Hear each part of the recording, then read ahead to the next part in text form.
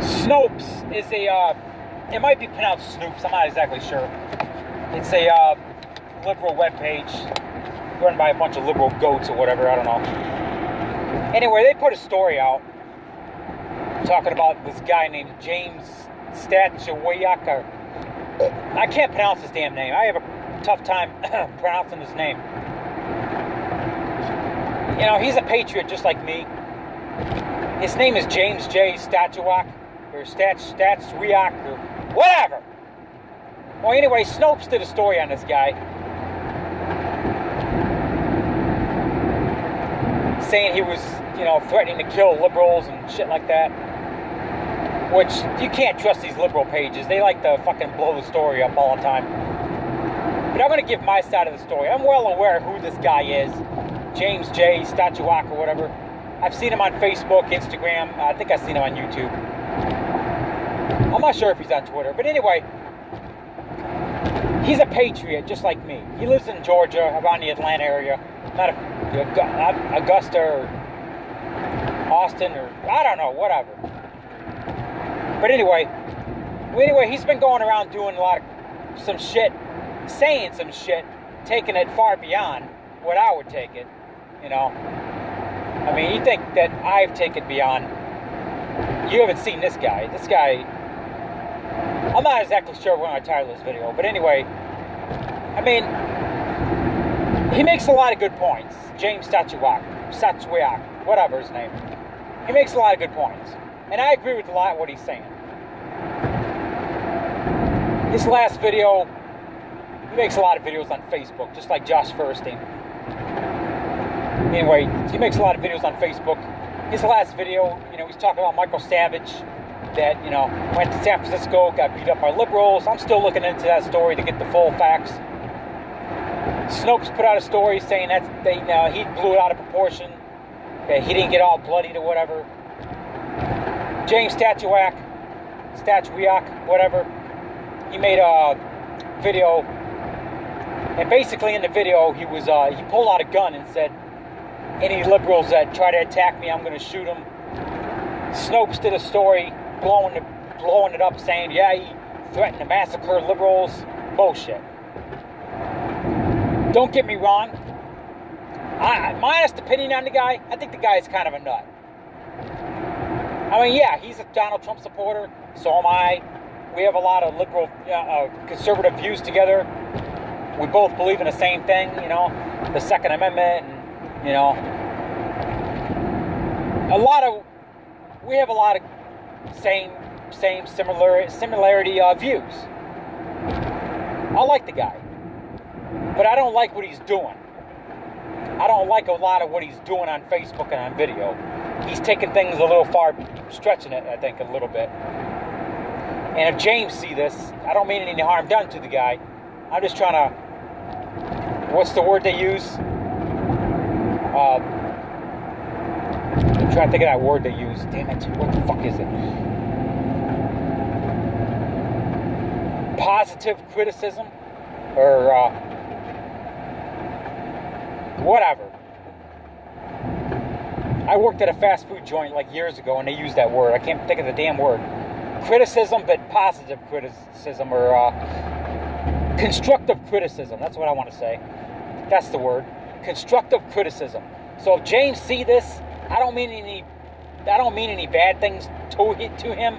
I don't mean to criticize the guy. I'm just trying to constructively criticize him in a constructive manner. That I don't like everything he's saying on video. I don't like everything he's doing. He's making conservatives look bad. I like his views. I like a lot what he says. I agree with a lot what he says. But he needs to turn the notch down a little bit, because he's making conservatives look bad. Because liberals are going to see this and they're going to think that all conservatives are this crazy, and they're not. I just think he needs to turn the notch down a little, okay? James, you need to turn the notch down a little bit, okay? And I'm trying to give you constructive criticism. I like what you're saying. But there's certain things that aren't meant to be on social media. I like what you're saying. I don't like everything you're saying. I'm saying I like... There's certain things that you just have to keep inside your brain, you know? And keep it off of video. Because people are going to think you're a nut. And it's a good way to get the FBI at your doorstep. I've said some off-color things. I've kind of watched myself. I've kind of cleaned my act up over the last couple of years. Basically, he's been going on about Mark Kessler. Mark Kessler, I don't know, some fake patriot out there that poses as a patriot at rallies or whatever. But he's an undercover goat in the goat army. I don't know exactly who this Mark Kessler guy is. I've had problems with the fake Mark Kessler page on Facebook harassing me. I've had to report it and shut it down and block it, whatever. I think I did get it shut down. I don't know, whatever. Basically, you know, I don't agree with everything this fucking guy does. I mean, the fucking guy, it was a couple of months ago, he walked inside of, you know, I'm against the Black Lives Matter movement, you know, that terrorist organization. I'm not talking about black lives, I'm talking about Black Lives Matter. You know, the looting, the rioting, the destruction. We're on the same page there. But anyway, a couple of months ago, a few months ago, he went inside of a Golden Corral restaurant in Georgia, which the restaurant itself was predominantly, it was on a Sunday, which is a family day. Jesus said, you know, he took 6 days, you know, it took God 6 days to make the earth. On the seventh day he rested. Sunday is the Sabbath day. I believe in keeping Sunday the holy day, the Sabbath day, keep it holy. Don't work on Sunday. Sunday's a family day. On a Sunday, he goes inside of a Golden Corral in Georgia, predominantly African-American customers, family, children around, with the t-shirt that says, "Fuck Black Lives Matter." It didn't say fuck. It said, it had a hand with the middle finger, and it said Black Lives Matter. And the restaurant told him, hey, you got to change your shirt or you got to leave. And he had a fucking little hissy fit about it. I mean, it's just dumb shit that he does like that, you know? I think the guy's going senile. I don't know how old he is, 50s, 60s, whatever. But come on, man. Protest one thing, you know? You know, freedom of speech on social media is one thing, you know? Being an outright idiot is another thing. And I don't mean to criticize James too hard. I don't want to be too hard on the guy.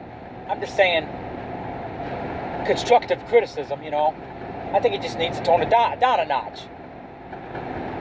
You don't go inside of a restaurant with forget the Black Lives Matter. He went inside of a fucking restaurant with a t-shirt with the middle finger up. Okay, regardless of what the damn t-shirt said. He went inside of a fucking restaurant, predominantly black, with children around, with a middle finger sticking up. I mean, it doesn't matter if the restaurant was predominantly black or not. He went inside of a restaurant with children on a Sunday, family day, with the middle finger on it. I have a t-shirt in my stash. It's a pro Donald Trump t-shirt, and the t-shirt says, "Grab them by the pussy, Donald Trump 2016.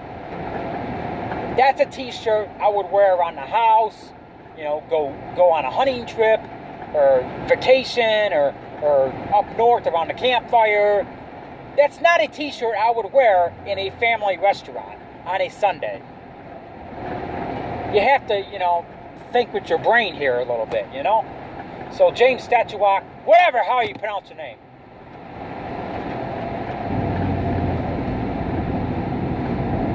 No hard feelings, bro. Turn the knots down a little bit, okay? That's all I'm asking.